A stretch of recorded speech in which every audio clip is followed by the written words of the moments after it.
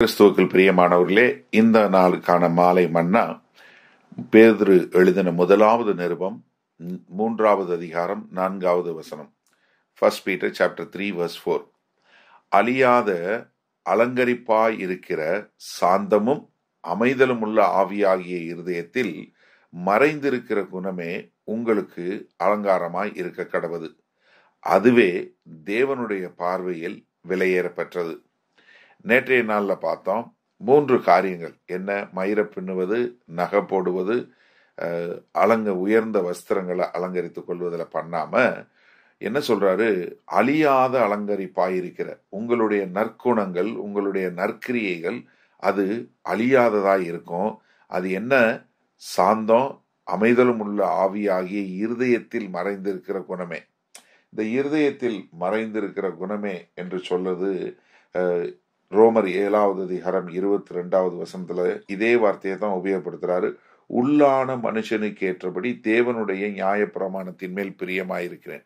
இந்த உள்ளான மனுஷன், அந்த நம்ம இருதயத்துல வரக்கூடிய அந்த குணங்கள் என்னவா இருக்கணும்? அதுதான் நமக்கு அலங்காரமாயிருக்கணுமே ஒழிய, ஏன்னா அழிந்து போகிற காரியங்கள் அல்ல. ஏன்னா சொல்லும்போது என்ன சொல்ற? அழியாத அலங்காயிருக்கிறப்ப.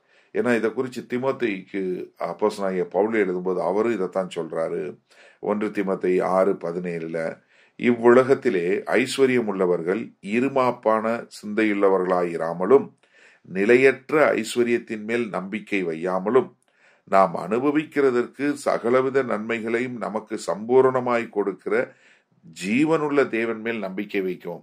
என்ன? நம்ம அழிவுள்ள காரியங்கள் மேல நம்பிக்கை வைத்து விடாதபடி ஆண்டவருக்கு முன்பாக ஒரு சாந்தமும் அமைதலும் உள்ள ஒரு நல்ல குணங்கள் இருக்கும்போது தான் தேவனுடைய பார்வையில் விலையேறப்பட்டது.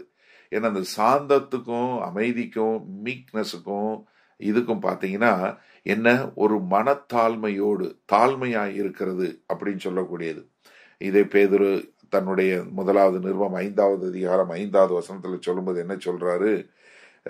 பெருமையுள்ளவர்களுக்கு தேவன் எதிர்த்து நிற்கிறார், தாழ்மையுள்ளவர்களுக்கோ கிருபை அளிக்கிறார். அப்ப நம்ம என்னன்னா, ஆண்டவருக்கு முன்பாக நாம் செய்யக்கூடிய அலங்கரிப்பு எப்படி இருக்க வேண்டும்? அவருக்கு பிரியமுள்ளதாய், அவரை பிரியப்படுத்துவதாய், அதன் மூலமாய் நாம் என்ன அலங்காரம் வைத்திருக்கிற அலங்காரம் என்ன? நம்முடைய மறைந்திருக்கிற குணமே.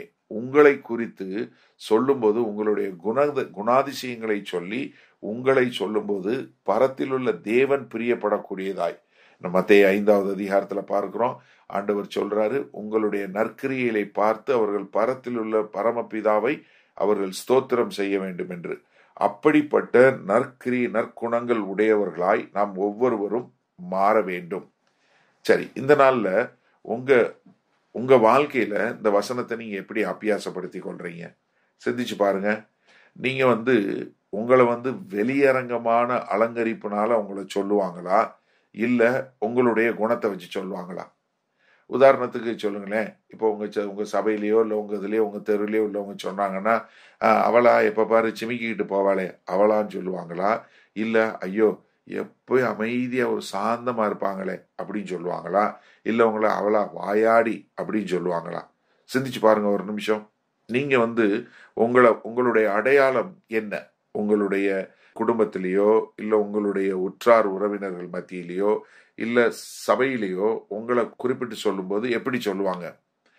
அவளா ஜங்கு ஜங்கு நடந்துட்டு இருப்பாளே அப்படின்னு சொல்லுவாங்களா, இல்ல எப்படி சொல்லுவாங்க? தயவு செஞ்சு சிந்திச்சு பாருங்க. ஏன்னா இது நம்ம வசனத்தை வாசிக்கிறோம், மயிர் பின்னுதல்ல, பொன்னாபரத்தால, இல்ல இது உடுத்துறதுனாலன்னு. இன்றைக்கு அநேகர் கிறிஸ்துவை பின்பற்றாமல் போவதற்கு காரணம், தங்களை கிறிஸ்தவர்கள் என்று சொல்லிக்கொண்டு நடந்து கொள்பவர்கள் கிறிஸ்துவை பிரதிபலிக்காதனால. அதனால நிறைய பேரு இப்படிப்பட்ட கிறிஸ்து எனக்கு தேவையில்லை என்று சொல்லக்கூடியதான ஒரு அவல நிலையில இன்னைக்கு நம்ம கிறிஸ்தவம் போய் கொண்டிருக்கிறது. அதனால நீங்க எங்க இருக்கிறீங்க? தயவு செய்து உங்களை சோதிச்சு பாருங்க. நீங்க மற்றவங்களை பார்க்காதீங்க, உங்களை நீங்க சோதிச்சு பாருங்க. அப்படி உங்களுக்குள்ள ஒரு மாறுதல் வேண்டுமென்றால் நீங்க ஆண்டவர்கிட்ட கேளுங்க, ஆண்டவரே என்னை மாற்றுங்கள், நான் இனிமேல் என்னுடைய நற்குணங்களினால் அறியப்பட விரும்புகிறேன், அதன் மூலமாய் நீர் மகிமைப்பட வேண்டும் என் வாழ்க்கையில. என்கிட்ட பேசுறவங்க இவ்வளவு அன்பா ஒருத்தரால பேச முடியுமா? இவ்வளவு அமைதியா ஒருத்தரால பேச முடியுமா? இவ்வளவு நற்கிரியில ஒருத்தரால செய்ய முடியுமா, நீங்க தான் பெஸ்ட்ன்னு சொல்லக்கூடிய அளவிற்கு ஒரு நல்ல குணங்களினால உங்கள் வாழ்க்கை நிரம்பி இருந்து அதன் மூலமாய் உங்கள் கணவனும் உங்கள் குடும்பமும் ரட்சிப்புக்குள் வருவதற்கு தேவன் உங்களுக்கு கிருபை பாராட்டுவாராக.